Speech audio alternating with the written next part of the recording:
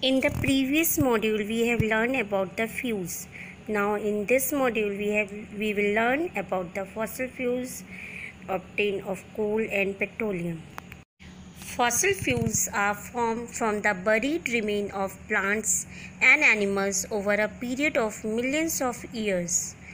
Coal, petroleum, and natural gas are examples of fossil fuels. Let us discuss about each of the fossil fuels and their limitations in detail.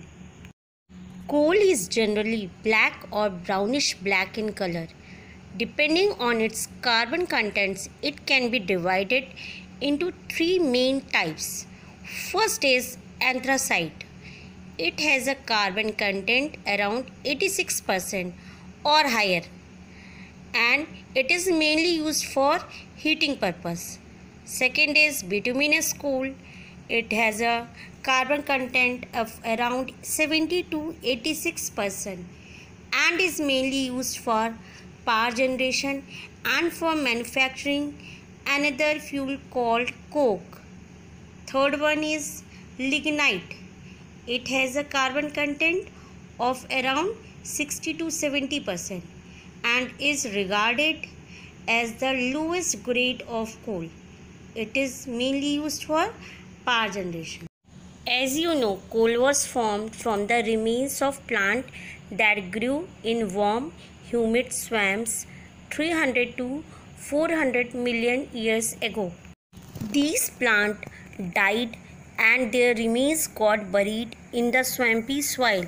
Over time, these remains were covered with layers of sediment such as mud and sand. In low oxygen condition, the buried plant material formed a dark brown material called peat. Gradually, more and more sediments got deposited over peat. Peat was compressed between layers of sediment and formed lignite. Further compression resulted in the formation of bituminous coal. Even further compression resulted in the formation of anthracite. While obtaining coal, some byproducts are also formed that are so much useful. These are coke, coal tar, and coal gas. Firstly, we can talk about coke. It is hard, dry fuel produced by heating bituminous coal to a very high temperature.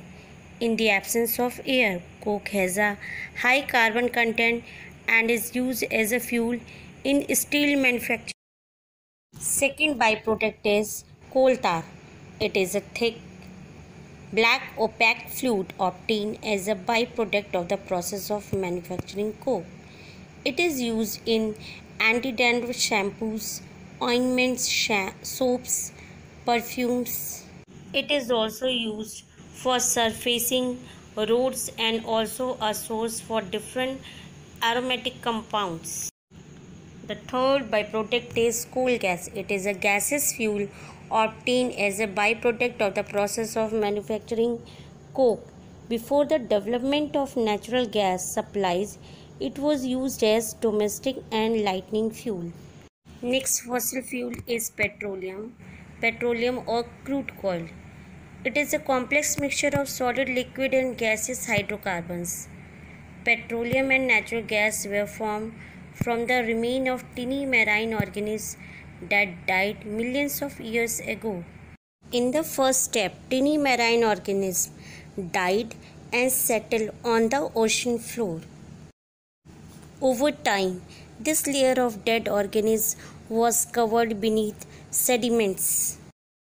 Enormous heat and pressure transformed these remains to petroleum and natural gas, rising through porous rocks such as sandstone. Petroleum and natural gas reached a layer of impermeable rock and were trapped below it.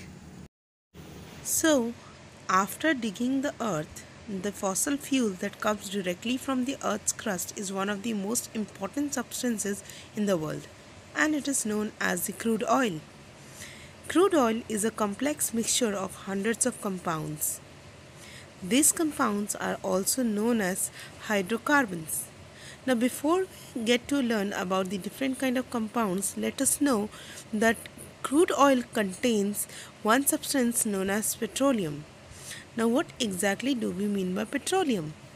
Petroleum is derived from a Latin word known as petra, rock, or oleum, oil, which is also known as crude oil.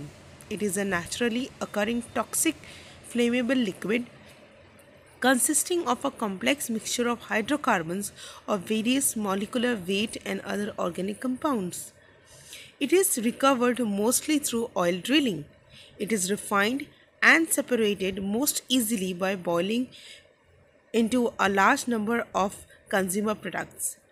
Now, before we get to know how petroleum is separated, let us know what is in hydrocarbon. The hydrocarbons that make up the petroleum are the simplest type of organic substances made up of only hydrogen and carbon atoms, like kerosene and other natural gases. Now, while differentiating or while separating the petroleum, we need a process called fractional distillation. Now, what exactly do we mean by fractional distillation? Well, fractional distillation is the breaking down of a mixture into its component parts. It is done by boiling and separating the products by varying the boiling points of the mixture. Now, let us understand the different parts of a fractional distillation substance and how at each level there is a difference in the boiling point, and with the difference in the boiling point the name of the liquid changes. So children, here in the picture you can notice that each part of the furnace is divided into different forms of colors so as to be very much sure that you do not get confused. Let us start from the below. Below the furnace is attached a boiler which consists of a crude oil. Here the crude oil is entered, which then is boiled. Now with the boiling process, the crude oil turns into the vapor. Now each vapor starts getting lighter and rising up in the furnace. Along with the rise in the furnace of the boiling point, each part of the fractional distillation tube is getting condensed with the difference in the temperature. For example, below 350 degrees centigrade we get bitumen. Above 350 degrees centigrade we get lubricating oil, and above 300 degrees centigrade we get fuel that is used in buses and cars. In above 200 to 250 degrees centigrade we get diesel. Above 180 to 220 degrees centigrade we get paraffins. In above 60 to 180 degree centigrade we get naphthalene, and above 25 to 60 degrees centigrade we get gasoline, and finally at exactly 25 degrees centigrade we get petroleum gas that we use in our day-to-day life. So fractional distillation is a very lengthy process, but together we are going to get a lot of that we can use in our day-to-day life, as LPG gas, petroleum products, car gasoline, jet fuels, diesel fuels, lubricators, bunkers fuels or boiler, asphalt or the that is used for smoothing the roads. So children, now let us move to the next part of our chapter, that is limitations of fossil fuels. Now limitations also means disadvantages. Like other energies, fossil fuels also have few disadvantages, like it creates a lot of pollution. Fossil fuels also create a huge amount of smoke when burnt. It causes destruction of huge places because of their mining.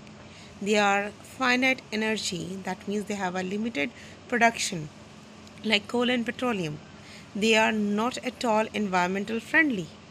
Not only this, their prices are really high, they cause acid rain, and they are hazardous for human health. And as we already know that it is a limited production, non-renewable resource, so we cannot rely on it for the further use. Even we cannot rely on it for our future generations. Now, some of such main air pollutants and their harmful effects are carbon monoxide, which is a colorless, odorless, and tasteless gas produced in complete combustion of fossil fuels, and its exposure may cause heart attack, dizziness, and even to coma and death. Second, carbon dioxide level in the atmosphere increases, due to which there can be global warming, the increase of average global temperature that causes the melting of polar ice caps and submerging of the coastal areas. Third, the oxides of sulfur and nitrogen are released when coal is burnt, which use such as petrol and diesel also release nitrogen oxides.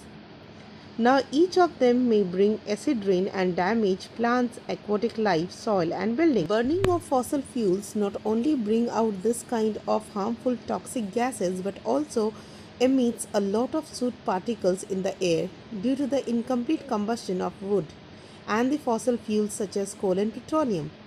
Now, this can enter our bodies and can trigger very dangerous diseases in us, such as asthma, coughing, and other respiratory problems. So, children, before it becomes too late for us to save our environment, let us start conserving our fossil fuels and help us to develop a better future, not only for ourselves but also for our future generations.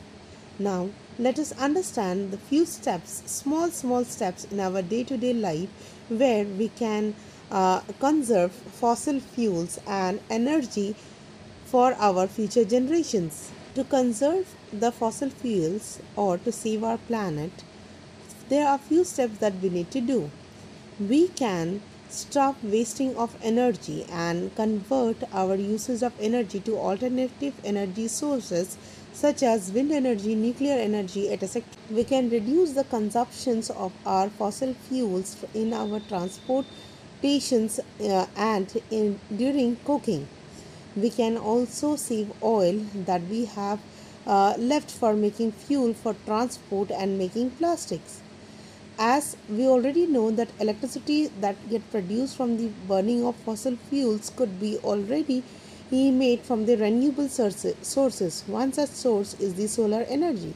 So children, to make our planet better place to live in, we need to act now and conserve our fossil fuels for not only us but for our future generations as well. So children, keep on learning, go on seeing the videos, understand the chapter properly, and still if you have any doubts you can ask through the chats. Up till then, thank you, stay healthy.